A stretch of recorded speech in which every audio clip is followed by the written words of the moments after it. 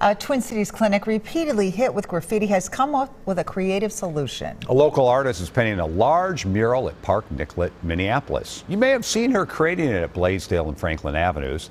As WCCO's Kirsten Mitchell shows us, the design is aimed to uplift the clinic, patients, and the community.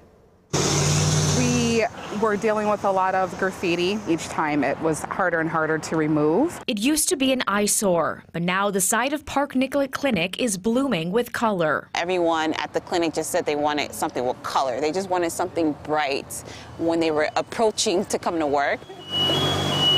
Artist, teacher, and art therapy student Lissa Carpe is painting the mural. We noticed that there are people of color doctors and just kind of celebrating that and showcasing that. Lissa painted murals during the unrest after the murder of George Floyd and started the nonprofit Free and Color Arts. When all the buildings were being looted and plywood was being put up, we raised funds to have youth from Brooklyn Center, Brooklyn Park, and other places to come and be part of the conversation and kind of create murals. Youth will help with this one too. There's a huge support for the LGBT community, and so we included that in the mural. The images highlight the clinic's diverse staff, patients, and nearby community. Clinic manager Lynette Combs hopes it'll help people feel welcomed and comfortable to seek care. I think patients really take great pride and ownership in that, and they like seeing themselves reflected in pieces of the mural. Our visions is just creating this sense of belonging through health and wellness